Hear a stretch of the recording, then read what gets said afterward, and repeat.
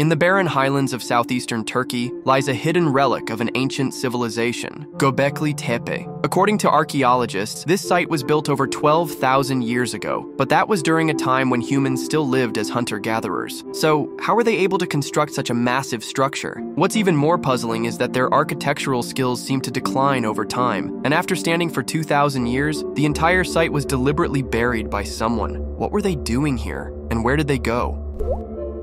In 1963, a mysterious pile of stones was discovered in the highlands of Göbekli Tepe near Şanlıurfa in southeastern Turkey. At the time, archaeologists didn't think much of the find. They assumed it was just part of a medieval cemetery. But in 1994, a German archaeologist, Klaus Schmidt, came across early reports on the area and had a gut feeling that the site might be something extraordinary. As Schmidt began excavations, he started uncovering incredibly massive stone pillars. These pillars stood up to 5.5 meters tall and weighed anywhere from 10 to 50 tons. Using ground-penetrating radar, Schmidt scanned the area and discovered that over 200 pillars were arranged in circular formations. The entire site was larger than 12 football fields combined. But what shocked scholars even more was the result of carbon dating. It revealed that the site had been built around 12,000 years ago. At that time, humans lived in small tribal groups, surviving through hunting and gathering. To build something of this scale, a large, organized society, what we call a civilization, must have existed. Until now, the earliest known civilization was the Sumerians, who thrived in Mesopotamia around 5,000 years ago. But Göbekli Tepe predates the Sumerian civilization by 7,000 years. For a long time, we were taught that civilization began with the rise of agriculture, as seen in the Sumerian example. The traditional view was that agriculture led to food stability, which gave rise to cities, growing populations, and the formation of complex societies. But the discovery of Göbekli Tepe is challenging that very view. While tools for grinding grain have been found at the site, there's no evidence of systematic farming. So what brought these people together? A close examination of the pillars revealed an important clue. Astonishingly detailed carvings of animals cover the pillars, but the animals were not depicted in ordinary ways. They weren't shown hunting or being hunted, but rather in symbolic, perhaps ritualistic forms. Plus, one large T-shaped pillar at the center of the site features what appears to be a carving of human hands. Some researchers believe that the T-shaped pillars themselves may have symbolized human figures. Researchers now suggest that the people of Göbekli Tepe may have worshipped a special figure, or even a deity.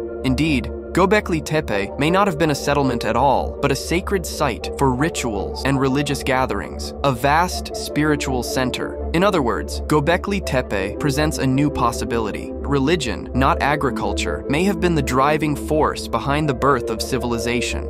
But there's one crucial question that hasn't been addressed yet, the question of how. How did the builders of this site transport and erect such massive pillars and carve them with such precision? Each stone pillar weighs at least 10 tons. Moving them is one thing, but a bigger mystery is how they were carved. This was long before the Iron Age, likely even before the Bronze Age. Could they really have achieved this using nothing but stone tools? And the mystery doesn't end with their carving techniques. The overall layout of Göbekli Tepe is also remarkably sophisticated. At the center of each of the three circular enclosures, B, C, and D, stand two large pillars. When we connect the centers of these pillars, they form an almost perfect equilateral triangle. Clearly, that was no accident. It suggests that Göbekli Tepe was a carefully planned and complex construction from the very beginning. This means that the people of Göbekli Tepe weren't just hunters and gatherers. They possessed advanced knowledge of geometry and surveying. With intricate carvings and advanced geometric structures, they clearly possessed skills that couldn't have been acquired overnight. So where did that level of skill come from, and where did it go? Technology typically evolves through continuous use, refinement, and adaptation over time, but Göbekli Tepe presents a strange and anomalous case. Structures built later were noticeably simpler and cruder than those constructed earlier, both in architectural technique, the pillars themselves, and the carvings etched into them, as if time moved backward, as though their craftsmanship steadily declined. Even stranger is the fact that after being used for nearly 2,000 years, the entire site was deliberately buried under stone and earth by someone. Why would the people who had revered this place for so long suddenly abandon it? And where did they go?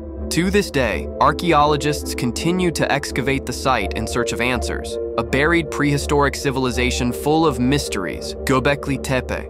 Will we ever uncover the clues to this ancient enigma?